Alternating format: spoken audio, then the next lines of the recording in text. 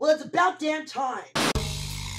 Hello, I'm Bob Smeerfak, but not really. This series is designed for theological seminary students with approaching exams who have not had time to read the Bible, and for the Amish, if they can find a way to watch YouTube without electricity.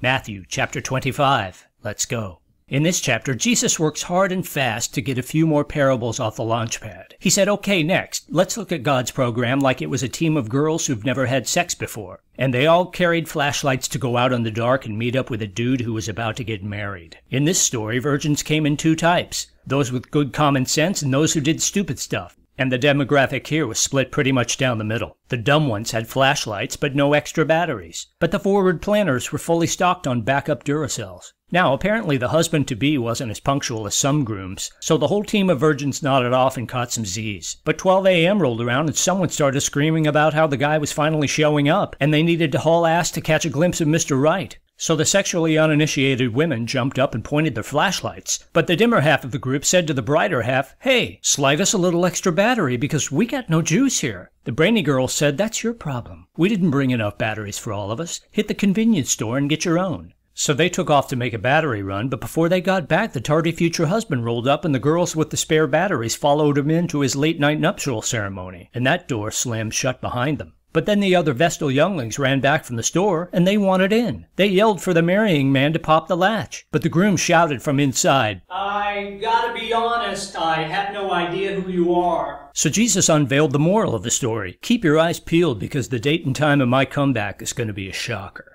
JC may have been on a tight schedule because he didn't even let off the gas before he launched the next parable. Heaven Incorporated was like a guy jetting off to a remote locale, and before he headed out he called a staff meeting and handed out his assets. He handed the first employee a Lincoln, he spotted the second one a Jefferson, and the third guy got a Washington. Each employee got seed money equivalent to his particular level of financial savvy. Then the boss split town. So the guy who got the Lincoln went out and hustled, and came back with two Lincolns.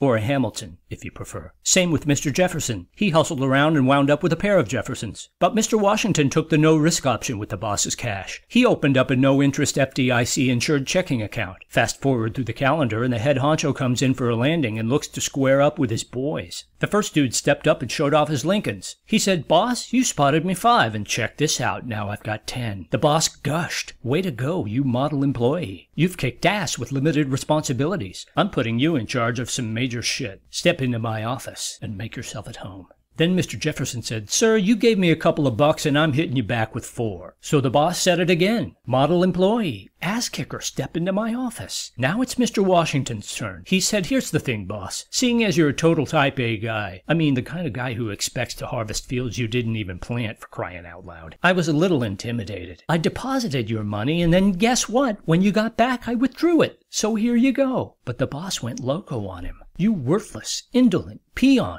You were fully aware I harvest fields I didn't even plant, for crying out loud. You should have at least dropped it in a savings account and accrued a little interest for me. So he said, take the Washington from this guy and pass it over to the double Lincoln guy. Ipso facto, any dude who's got a little something is going to walk away with more than he can carry. And any dude who's empty-handed is going to be even more empty-handed. Then he fired the guy. He fired him so bad the guy ended up in a place that didn't have any lights and you could hear people despairing and biting out their own dental fillings. So Jesus told them that when he makes his re-entry in unprecedented style, which will include a contingent of every celestial player on the roster, not just the starters, then he's going to plop down on the most impressive seat in the house. Next, every person in the world is going to line up in front of him and he's basically going to make like a shepherd and divide the flock up. To that end, apparently there's only 2 kinds of people in this world, Oviceres and Capra Aegagris, and they're going to get sorted out right and left, respectively. That's his right, not your right when you're facing him. So don't get any ideas and try to slide over to your left when he gives the word. Dude knows a sheep from a goat. Then the dictator's going to say to everybody on his right, come on down, you people who got in good with the father part of myself, and cash in that lottery ticket that's had your name on it since day 1. 'Cause I was famished, and you served me up some roasted flesh. I was parched, and you handed me a beverage. You had no idea who I was, and you said, come on in. I was nude, and you weren't having that. You made sure I got dressed. I came down with something, and you stopped by with the chicken soup. I was doing time, and you dropped in on visitor's day. So ostensibly he was a starving, dehydrated nobody without any clothes, but with plenty of germs and a rap sheet to boot. But then he told him that these do-gooders were going to be all aw shucks, and they would say, hold on, when did we ever hook you up with food, water, shelter, clothes, chicken soup, and prison visits? And the guy in the big chair is going to shoot back, I really mean it. Whenever you hooked up one of the lowest schmucks on the totem pole, you were hooking me up. But then he's going to turn to the people who just found out they weren't human beings, but goats, and he's going to tell those assholes to get lost and take a flying leap into an eternal flame worse than the 1989 Bengals hit. If that's possible.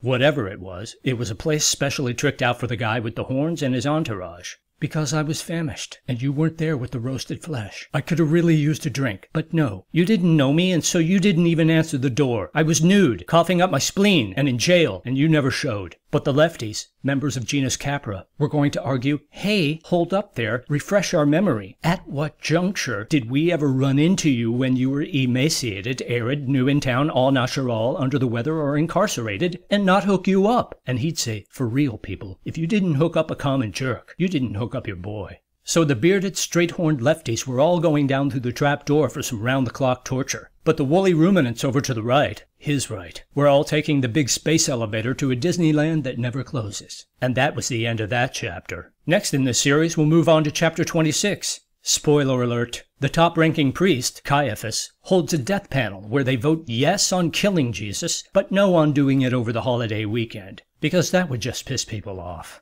As always, I'm not a religious figure, but if you want me to save you or damn you to hell, I'll do my best.